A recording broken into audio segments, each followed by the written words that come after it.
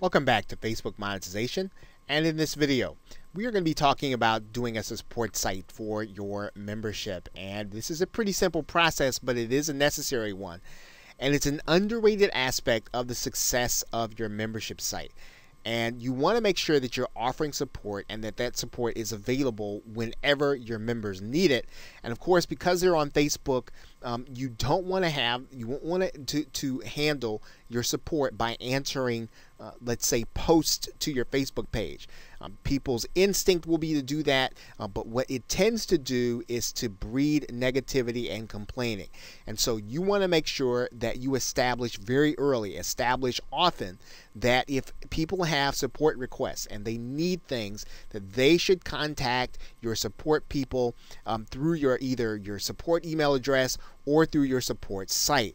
Now, what you want to do is to go to your hosting area.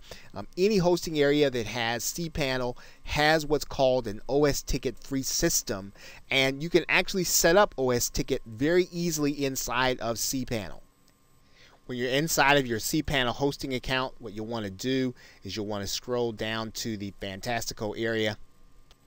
And in the customer relationship area, you'll want to click on the OS ticket link that you'll see right here. That's going to bring up this page, and all you need to do is to click this new installation button. And then you'll need to set up OS ticket in order to be your support site. Now, what this will do is will allow you to implement a ticket system and to be able to have someone else handle the tickets, which will be your outsourcer. And when you have a site, you can have multiple people, and you can actually have your outsourcer assign tickets over to you.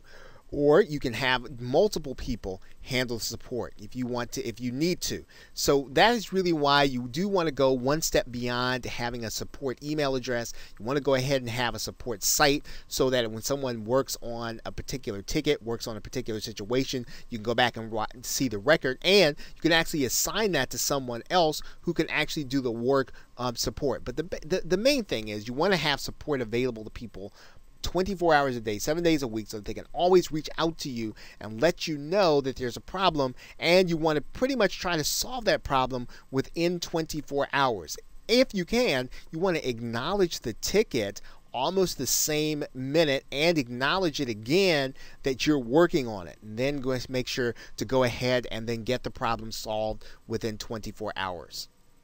Okay, so with that, thanks, and I will see you in another video.